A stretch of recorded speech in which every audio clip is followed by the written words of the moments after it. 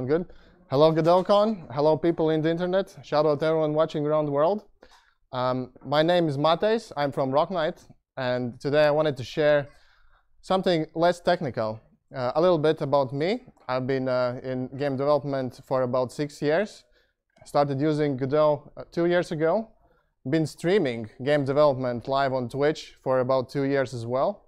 Since last year, we started a 3-hour game jam every weekend. So I'll be happy to talk about all these things later on as well. But today I wanted to share something that I found interesting and useful. So I thought that other people might find it useful as well. And it's a new concept that I learned about while researching for our next project. So I'm going to talk about general stages of game development, a little bit about our next project, and then about two concepts, vertical slice and visual vertical slice. So I'm going to clear up some confusions there and talk about how we decided to use visual vertical slice for our project. I'm going to refer to Juan here. He has an article, I think it's a bit older article, and he talks about his experience in game development. He has like over 20 years of experience, and he's been through all the stages. And he just gave like general guidelines, and I suggest people to read it. I'll leave a link here, but I'll also post the link in the chat on YouTube, so you can find it quicker. But basically, the stages are, you first have to think, is your idea viable? Is it worth making the game? Like, is there like audience that could play it? So you have to make a decision. Do you commit for this project? And the next step would be to create a prototype. It's something that you can test and just use placeholders to see if the gameplay works. And then you can give this to your audience or some focus group to test the game and see if it is fun. Because games have to be fun, right? Then the next step would be vertical slice. With a prototype, you could already approach investors or maybe publishers, but it would be a little bit harder to convince them to become part of your project. But with the vertical slice, I'm going to talk about it more later as well, but it's pretty much make a level with final assets so that the person could get the full experience of the game.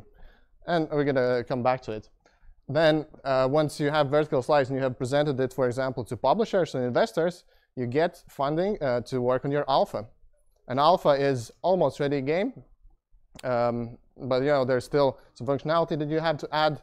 And once you have done that, then you can move on to beta, which is pretty much ready game, but just needs polishing. And then, as Juan said in his article, I didn't know about this, but then there's gold, which means that your game is polished and ready to be published. And that's the next step.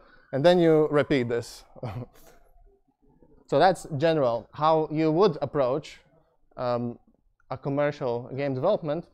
But not always in real life it works that way. So I'm going to share our experience. We started thinking about our next project a couple years back. So we actually are already through the is it viable phase. We believe it is. We did some market research. It's a game that we want to make. It's a game that we feel like our team can make. And we already kind of have an idea about the gameplay. It's going to be a turn-based strategy game, similar to Heroes of Might and Magic or Disciples, if you have heard about it. But these games are set in a fantasy world, whereas we wanted to make it in a sci-fi setting, like something futuristic. Here is like one of the first concepts that we have made visually to get the idea, like it's a little bit more glowy and cyberpunkish.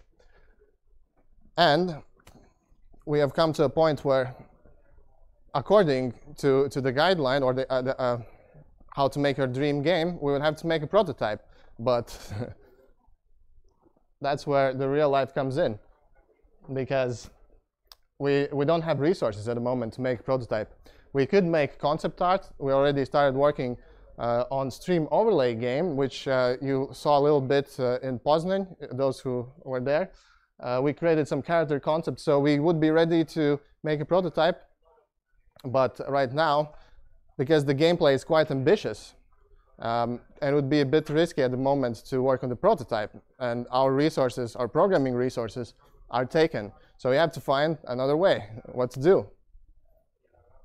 And if we come back to vertical slice, a cool analogy that someone in the chat wrote was, it's like a cake.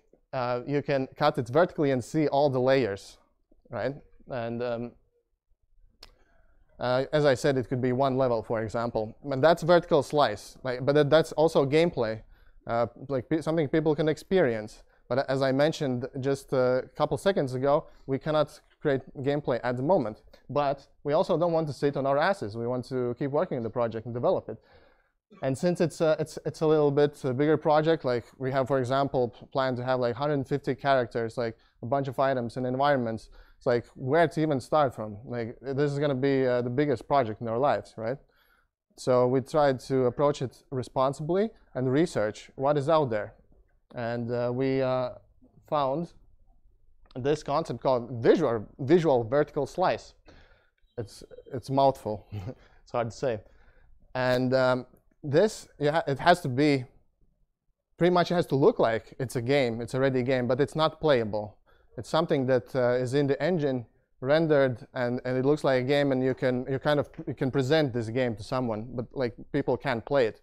And we thought, this is something interesting. We could use it to flesh out better the visual direction of our game, to better understand how the game looks, how it works. And if we do this, if we touch back to the previous talk in GodotCon in Poznan, we said that for those tri-jam games, for 3-hour games, we use a method where we create as much as we can with assets, and then the programmer has to think a bit less how to make everything work. He already sees visually how things work. So with this method, we thought, yeah, we could also achieve this goal. The programmer sees how the thing should look like, how the designer has imagined it, and then you can implement from there. And the first place where I heard about this concept was actually from a video, Unity conference, where they presented it, how they use it in their team. Their bigger team, they use this concept to pitch an idea for their management for the games, and usually they're the best artists working on it, and just putting it together quickly, as quick as they can, to sell the idea of the game. Situation, it's not the case. We already know that we want to make this game, so I'm going to talk about it a bit more, how we approach it. But yeah, basically, you set the visual direction here. You think about the story. Yeah, like you create the story, you present it, you go through those stages of creating that visual impact, and this visual vertical slice, it has to set the mood of the game. Again, as I mentioned, it has to be in the engine, like it works in the engine. It's not just a cinematic video. So there are some of those implementations. Sets the narrative. And another interesting thing is that they suggest using already made assets. Maybe something you can find on Asset Store, just to put it together as quickly as you can. And they said that they do it in like 1.5 months to 2 months. So not to spend too much resources, and you can already show it to your management or your investors and see what they think. Is this game worth investing and working for? So yeah, and this would, in our case, go before actually creating prototype and vertical slice. So it's a step we can do before. I don't know how much it will help in the future. Probably creating vertical slice would also be easier. But for us, it solves problems like we didn't have art direction before, so we can work on this. We can figure it out. We are not that experienced in 3D. As for example, we are experienced in programming in our team, so we also can develop workflows, try things out, and we can do a lot of research and experimenting with this approach. And also, now that we'll have this visual vertical slice, it will be easier to present to other people. As I mentioned, we do live streams on Twitch. So for example, someone comes and asks, oh, what's the project you're working on? So from here, we can already present our visual vertical slice, and they can better understand what is it that we're working on. Maybe it's something that they're interested in, and they're going to stick around and want to learn more. And that's actually another thing to mention, that, yeah, it has to create the feeling for audience that they want to find out more. And furthermore, we think that this will help us to plan the project better, because we'll have gone through these steps of creating some assets. We'll know how long approximately it takes. We'll know some pitfalls. We'll know places where to optimize. And to refer back to Poznan again, Alex from GameChuck, they're working on an awesome game in Godot, Trip the Arc Fantastic. And they mentioned that in their work, they make prototypes of mechanics, of little implementations. They basically make a dirty version of, let's say, running. They try it out, how it works, how it feels. They learn from that experience working on it, what are the pitfalls, and then they make the actual implementation. And we discussed last time in Poznan that this is actually a very cool way to approach it, to make better quality products, right? And we thought we could do this with assets as well. And this is our approach of this visual vertical slice. We're trying out things, making a character. What steps do we have to go through? How does it look like when you put, let's say, in Godot? What we can improve? So this is not going to be 1.5 or 2 months or even 3 months project for us. It's going to be a bit longer.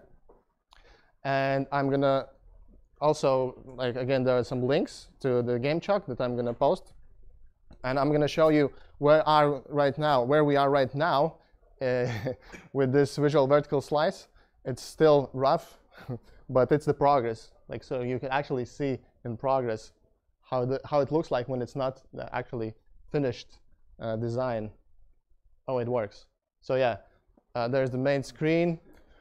So this is made in Godot with animations and just sprites. So you can collect your army there. You can go back to the screen. You're ready to attack. You go out with your leader from the city, and you want to attack. There's, for example, one enemy. So you attack the enemy, and then you go in the battle. And this is, with the assets that we had, it's put together in like 3 days with animations.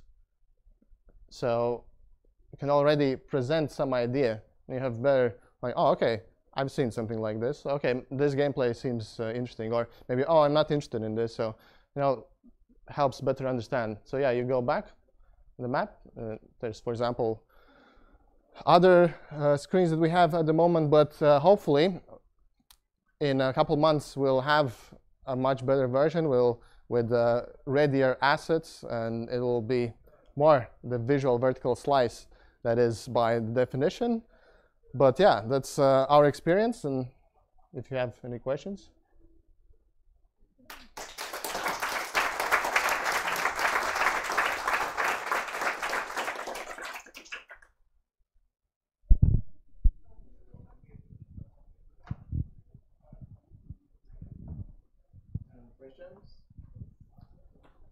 Also, I'm going to post those links in the chat on YouTube.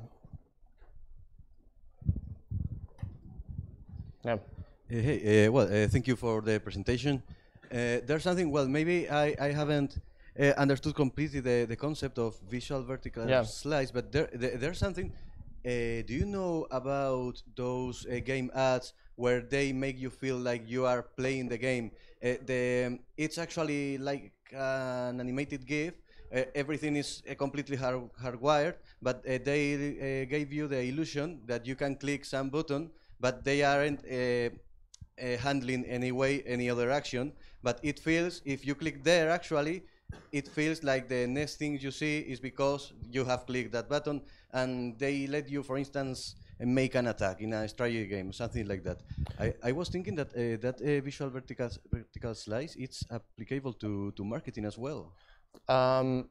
If I understood the question correctly, there is a concept where where the player can interact, and you make them feel like they're interacting with the game. Yes, yes. I'm not sure if this is entirely that. This is more of a presentation of a game. So you're not supposed to interact in the game, like in this visual vertical slice. It's not interactive, but it is rendered in the engine. So you can show it visually. Mm-hmm. And I don't know about that concept with making players feel like they're... Yeah, the question was more or less if you find this could be applicable once the game is made in order to create interesting advertisements or something like that. Oh, okay, I see. So like interactive advertisement. Yeah. Oh, okay, yeah, that's a cool idea. Yeah. Okay, thank you.